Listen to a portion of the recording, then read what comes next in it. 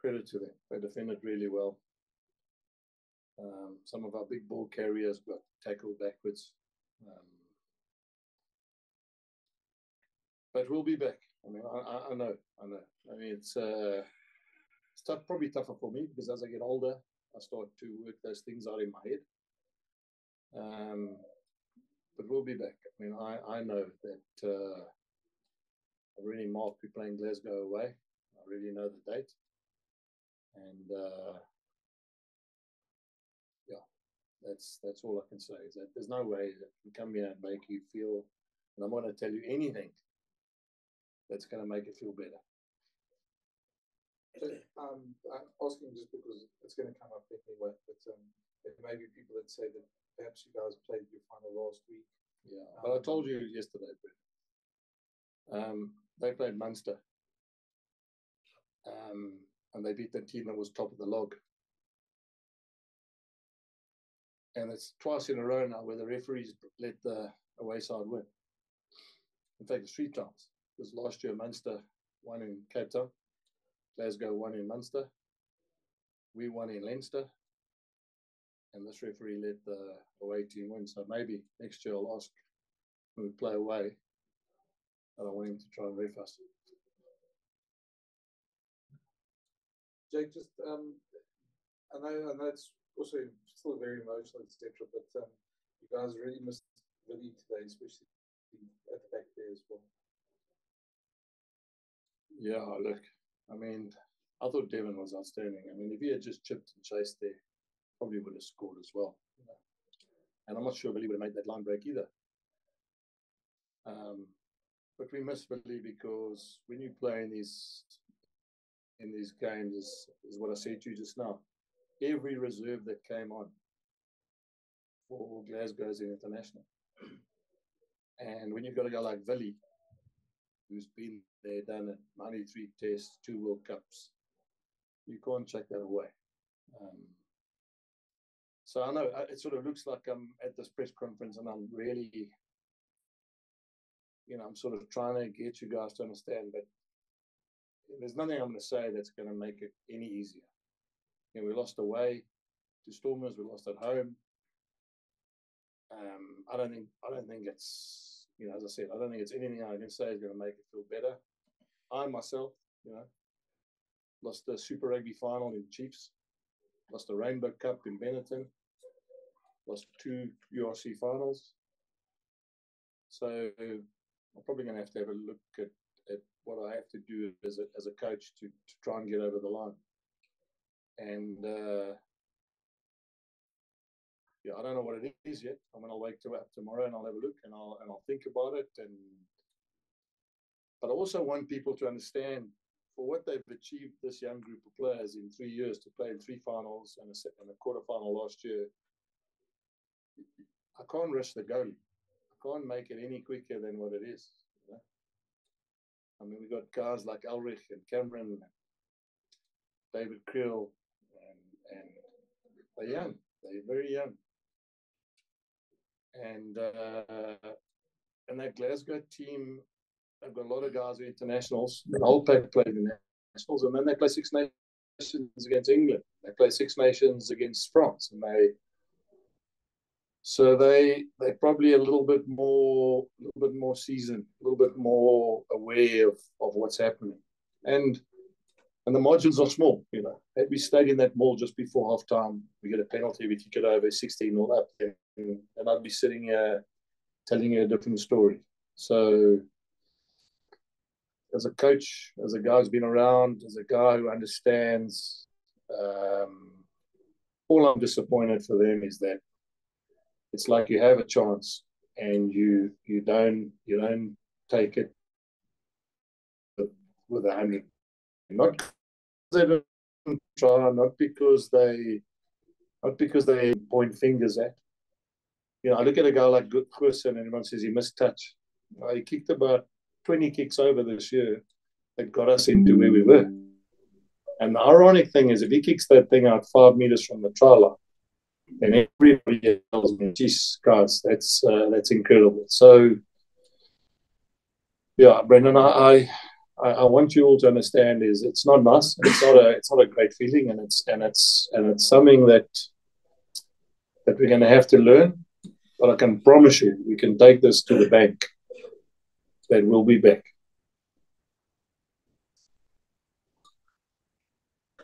Hi, Jake. I'm sorry for the result. We all feel for you. Following on what you just said, do you maybe think it was maybe a big moment for your young players if there was a lot of hype in this town this whole week?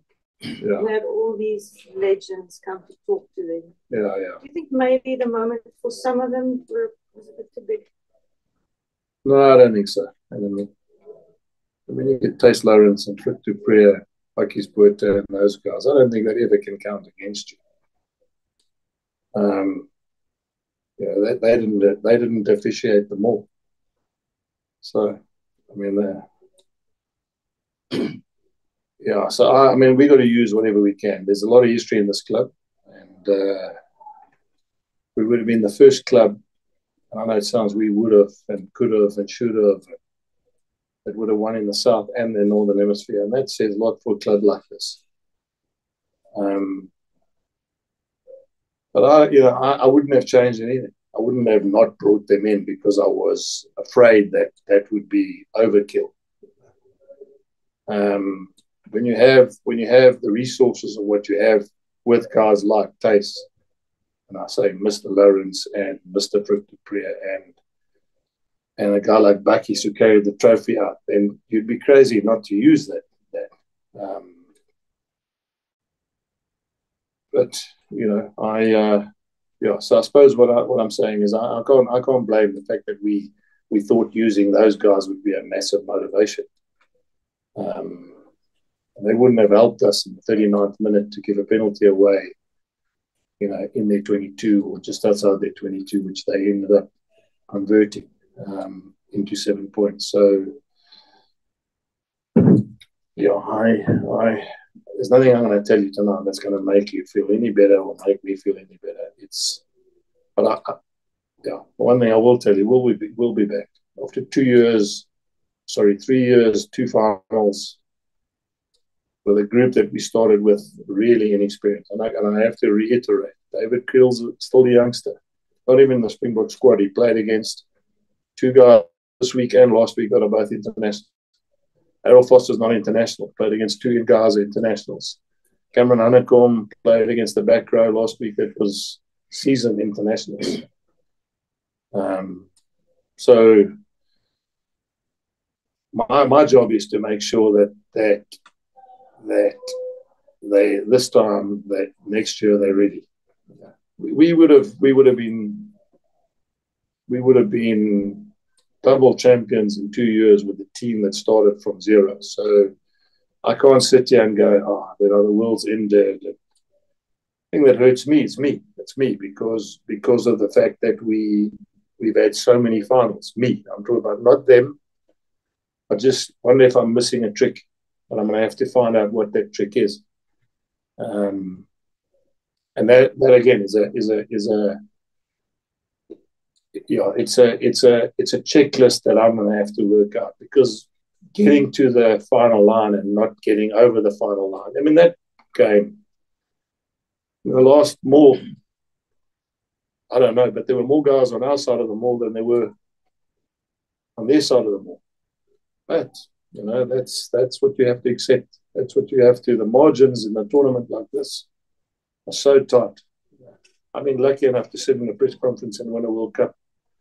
And I know, was Dan Quater, was Quater out in that corner, or did Donnie Rousseau tackle him in that corner? So sometimes as an older guy, you learn you have to take the good with the bad. Yeah, Jake, commiserations on the result. We're all behind you. But quick question, you Caleb, Dwayne Whelan. Yeah. Caleb. I didn't say Caleb. Yeah. I said Kenneth. Just hold on, I thought please. I heard Caleb. Sorry, Lunga. Sorry. Thanks, Ken. Hard line, Jake. The second half, it definitely seemed like Glasgow had almost like renewed energy. they really came out and hit you guys hard. Was that just the effect of scoring just before half time? Or do you think there was some other reason that, they seem to have more energy than your guys? Well, I think firstly they got a bit of a boost when they scored just before half time, because they would have gone in either 13-0 down or 16-0 down. And to be fair, as I said to you guys, Devin Williams chips that thing over, he scores with 20 points up, then the game's over. I can tell you right now, then the game's over. So they would have got a leg up there.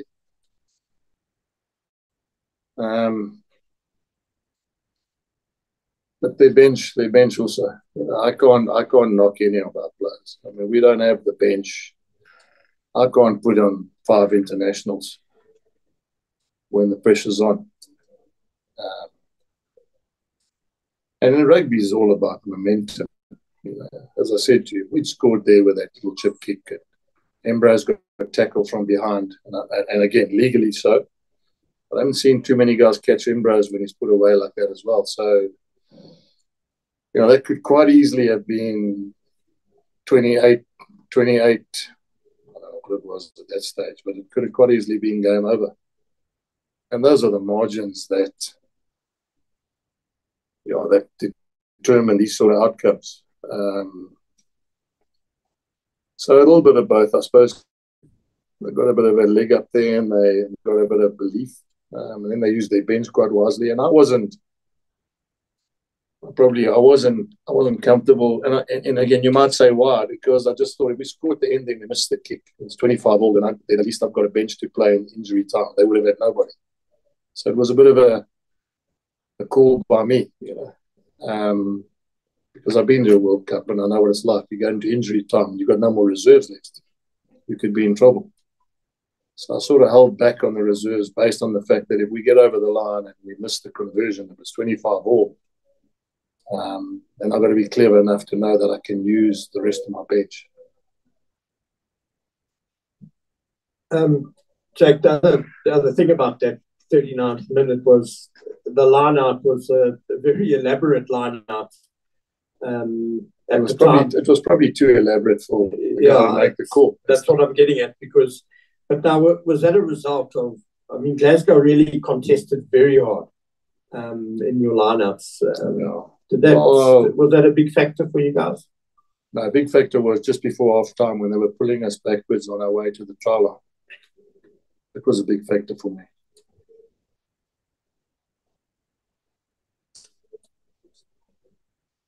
Jake, we talked about last week. We talked about a few things that must happen in playoff games and finals. Taking opportunities. We talked about first half, few opportunities not taken, but there was other opportunities that you asked Ron the same question. You chose to go for the line out. You won a World Cup with 5 penalties. If you went to the polls, the difference was 5 points. Because I want to help you with that. We went for the polls in the World Cup in 2007. And then when the 2019 Boks won by scoring 2 tries, everyone praised them for the fact that they didn't go for polls. So it's always easy in hindsight.